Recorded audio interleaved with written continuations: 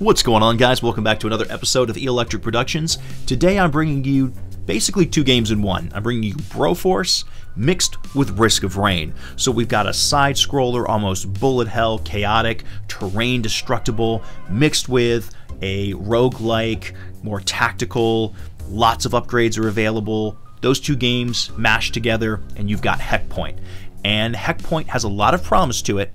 Let's jump in right now and I'll show you what I'm talking about. So really quick, this is Unity based. Not a lot of options here in the main menu. No graphical options. Help shows you two different control layouts that are available to you, mouse and keyboard, or playing with the controller like I am. And then we jump right into start. And we're we're met here by Roger from American Dad, who works the shop for you. There are lots of different upgrades available for purchase here, like a lot. The game says in the Steam menu there's like 70 different upgrades available.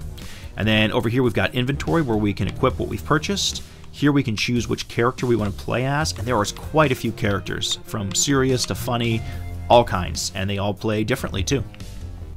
So I've been using Gunner here. I'm actually going to switch over to Conrad. Conrad's a little faster moving. This board here gives you tips and tricks for the game. And then there's a Halloween level here, and then there are 6 other levels on this side.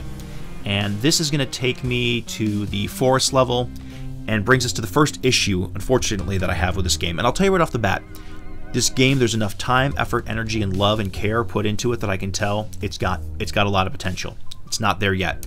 I would say at this point, it is an early access, so they're still working on it, so everything's good, and I'd say it's on a good track right now. I think the end is in sight, and they could definitely reach their goal and bring a game to Steam that is worth your time, attention, money.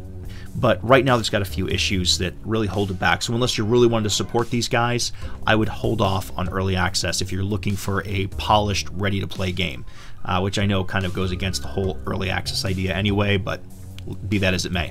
So one of the issues is there's only 3 modes here for each level: Endless, Onslaught, and Warpath. Endless is just that. It's an endless mode. You can play forever.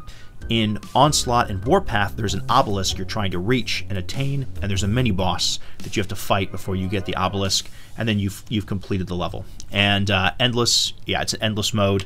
Onslaught, there is more high-ranking enemies. Elite enemies are more prevalent. And Warpath has where the screen is constantly pushing you to the right. There is a force field on the left-hand side that if it touches you, it's an insta-death. So you're just immediately gibbed as soon as it touches you. There is no normal mode. There's no vanilla mode here. Devs, if you're listening, I like what you're doing. You may want to add in like just a regular mode where people can just practice and have less stress. Maybe have them earn only half the credits that they would earn in one of the other modes. I don't know, but it may be worth looking into.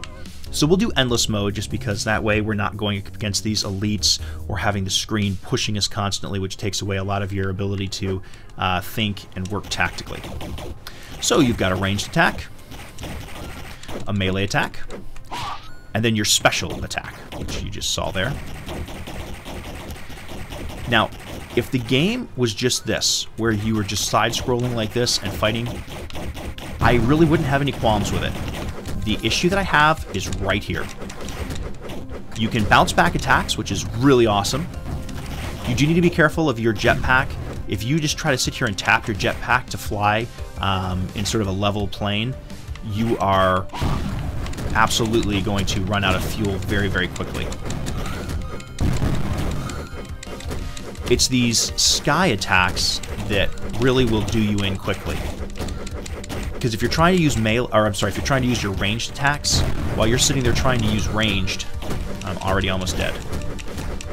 I'm gonna let my stuff kind of refill here. And I'm dead. And that's my other issue with the game. It's actually too difficult. It's too chaotic and too difficult. There's going to be a very small group of people out there that are like, yes, finally a game with some real challenge to it. But I don't know if this is challenge as much as it's just so chaotic that it's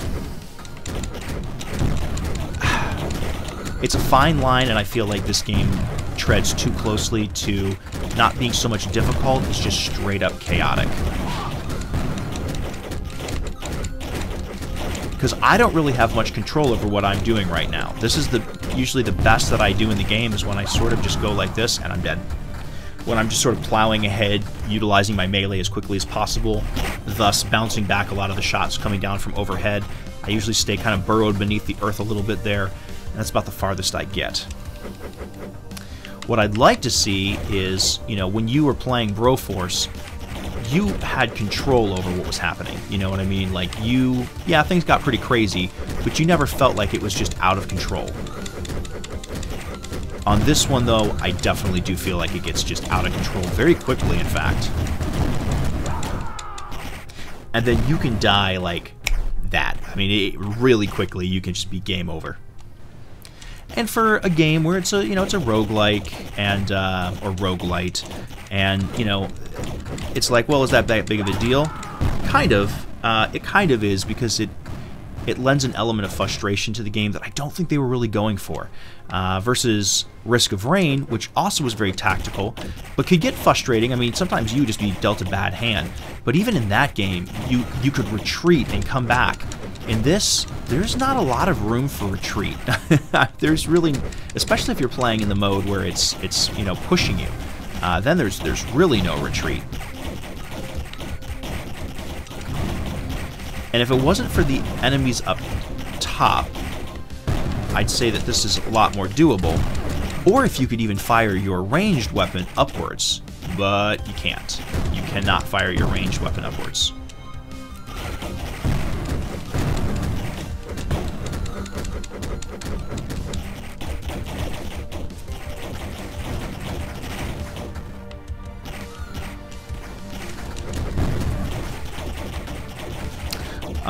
Yeah, and that's pretty much it. You're pushing across. Now, again, we're playing in the endless mode right now, which means there is no obelisk to reach and no mini-boss to fight.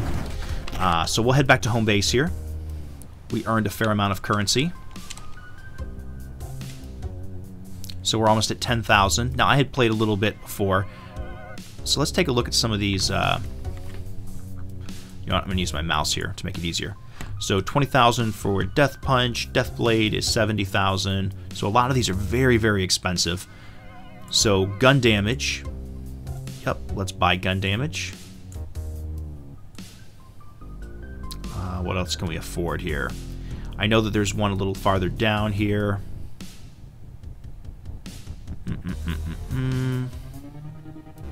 Mini nuke. I mean, you can see there's a lot of different options here, which I totally applaud the devs. That's awesome. I love games which have, you know, lots of variety and different ways that I can attack the level.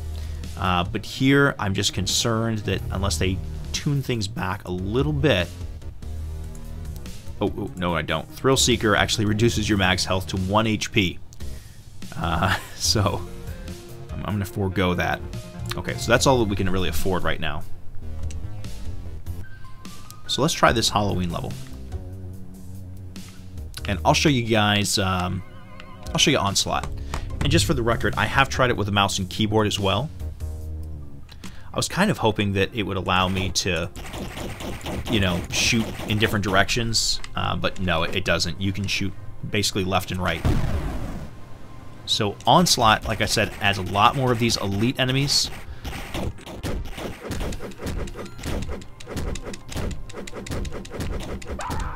And I'm dead. There's no block. I mean, you can reflect damage with your melee attack, which I was trying to do. But that's... I think you're starting to see here that it's... I feel so bad because I don't want to be knocking the game.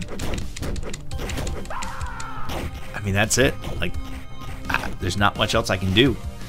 So, tell you what, we're going to go back to home base and I will show you... Let's just go to a different level. Oh, in case you're thinking like, well, yeah, this would be the easiest level. I actually found the level at the top, that jungle level, to be easier. But I'll show you Warpath. So Warpath is when the screen's kind of pushing you along, and the sparkly side there on the left will insta-give you once it touches you. So you can see it's trying to catch up to me right now. So I gotta move, move, move. So what I found for this mode is the best thing to do is to... And those elites, they're tough. They're no joke. So what I think is you'd have to pretty much do with this game is you would have to grind and upgrade your character, like, a lot. But then my question kind of is, like, I mean, it's okay to grind. It's okay to grind and upgrade your character, but when you have to just grind through, like, miserable amounts of gameplay where you are just getting, like, rolled every single time you play, I don't know if that's a good design.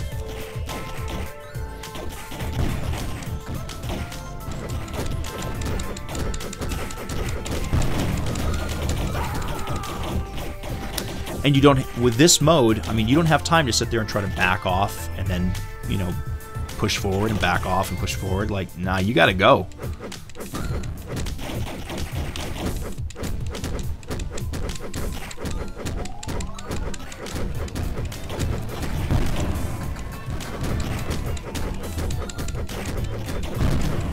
I want to stay underneath the elites there.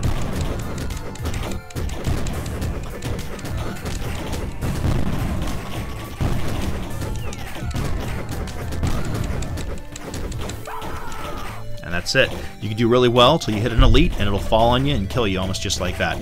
You know, that fast.